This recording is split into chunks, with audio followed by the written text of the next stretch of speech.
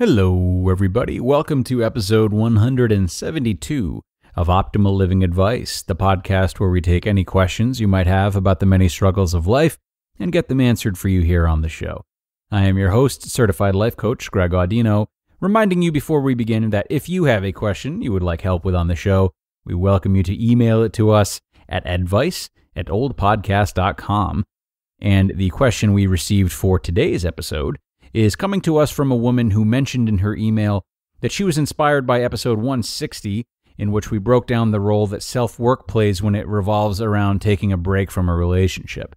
Our asker today isn't so sure about her relationship or relationships in general right now, yet isn't sure what to do with these feelings and even wonders if she's selfish for having them. So let's see if we can look deeper and help her out. Here's what she has to say.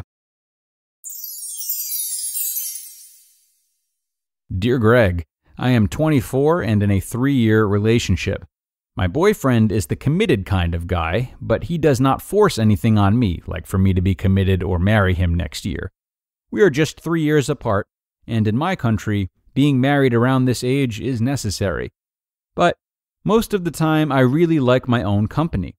I have asked for some time to work on myself, and he seems to not support that by always finding a way to contact me. We are now just getting back together like usual, but still, the thought of being someone's or his wife does not feel right to me yet. I'm afraid of all the things that I might miss, regret, or just becoming an everyday, responsible wife and mother. I don't mind the idea of being single, maybe even for all my life.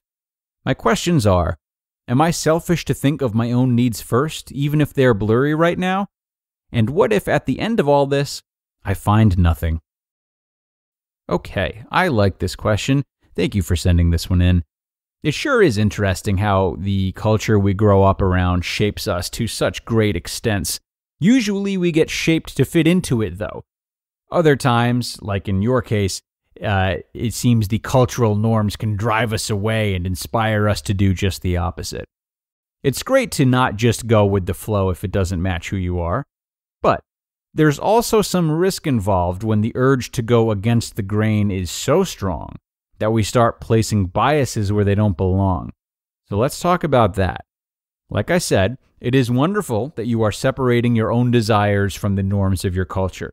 You are doing that by being honest about not being ready to marry, even though being married by your age is normal in your country. But based on some of the things you said about being an everyday responsible mother, and being single maybe for all your life, I worry that you're going too far in the other direction and being averse to these ideas rather than simply being open to them. So look inward a step further and ask yourself if you are turned off by marriage, not because you really believe marriage isn't a good thing, but because it's sort of being forced on you by traditional norms. It's easy for you to not be excited about marriage because it's being shoved down your throat. But it's important to remember that just because your particular country really emphasizes and pressures people to get married around your age doesn't mean that marriage in and of itself, the idea of marriage, the concept of marriage is a bad thing. Formulate your own opinion, but don't let the pressures from society prevent you from at least being open with your opinion, if that makes sense. Being comfortable with the idea of being single forever is good, but it's different from rejecting the idea of marriage, and I suspect that's what's underneath your words. I would say it's the current frustration you're feeling that has you wanting to actively avoid marriage, rather than being comfortable either way, which is ideally where you would want to get to. You may change your mind once you get more in touch with yourself and explore your desires to live life on your own terms. And that being said, it seems clear that you may need to try some time away from your boyfriend to actually explore being alone, which it sounds like you've not quite done yet if he's always reaching out to you during your breaks.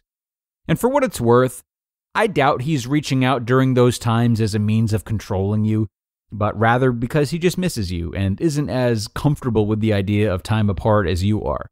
But even if he's well-intentioned and a generally good boyfriend, that tries to give you your space when you ask for it, you still seem to have an urge for independence, which will likely grow stronger if you don't entertain it. And that would further alienate you from your boyfriend or any other dating prospects that you might meet in the future.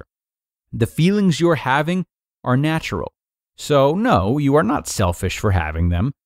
Frankly, I've talked to a lot of people that are in similar situations to yours, feeling like misfits in their own culture and wanting to break through and live more liberally. Several of them have also been women that don't want to get married just because the women before them did. So you're not alone at all. Many people are questioning these same things and will continue to for as long as we have the internet to showcase for us what free-spirited living really looks like. It isn't going away.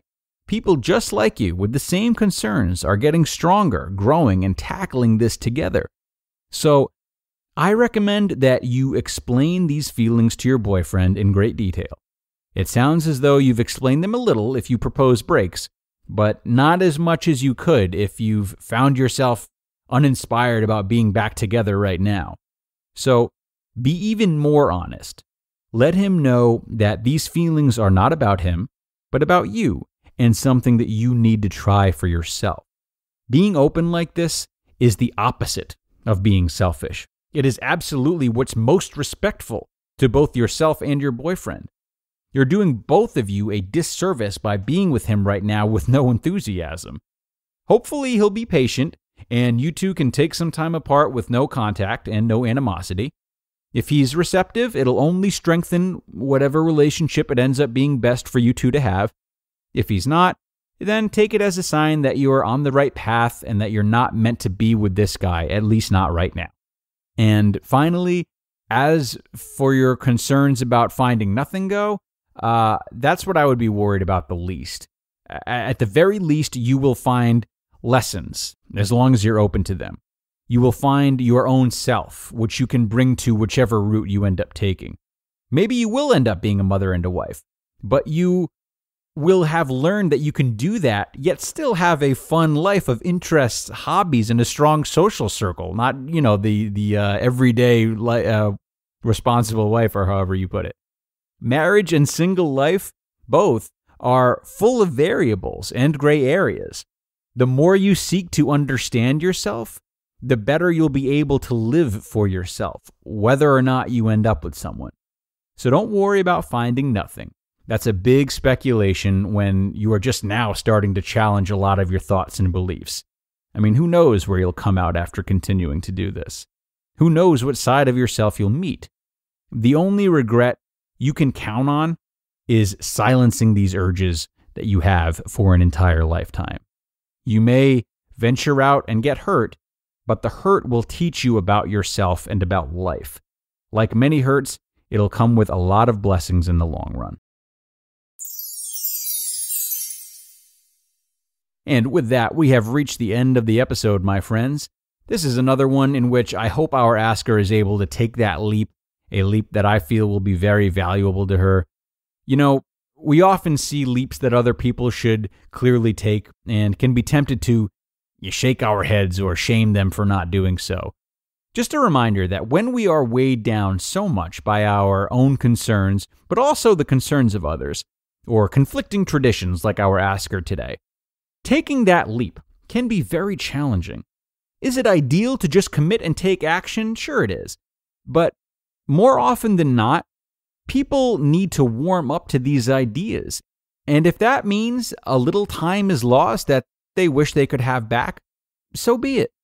While significant changes that need to happen shouldn't be shied away from, don't shame yourself or others for taking a little extra time before doing them. My hope is that today's episode accelerated the process of becoming more comfortable for our asker. So, thank you again so much for being here with me today, everyone, and listening to the end. I hope you had as much fun as I did, and I will see you in the next one. Until then.